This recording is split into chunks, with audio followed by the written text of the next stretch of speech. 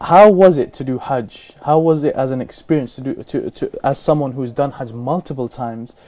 How would you describe it if you were to describe it to someone? It's very difficult.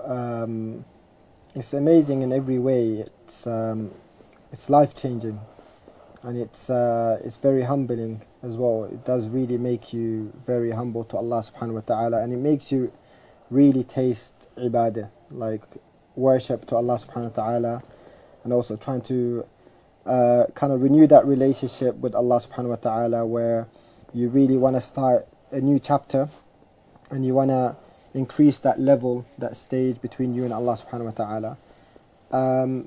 However, I would like to say as well, many people, like, they're afraid to do Hajj.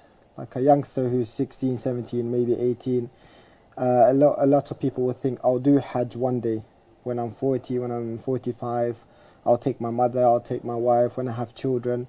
And they're afraid because they think that I have to change everything, or I'm not physically ready or spiritually ready.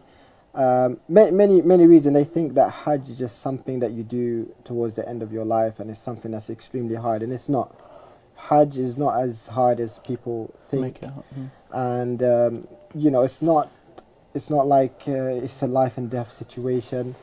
And subhanallah, it's actually quite easy, and it's actually very enjoyable. It's actually it can be at times, you know, the heat and just minor things, not something that we can't bear. And I really advise and encourage people to do it as soon as possible.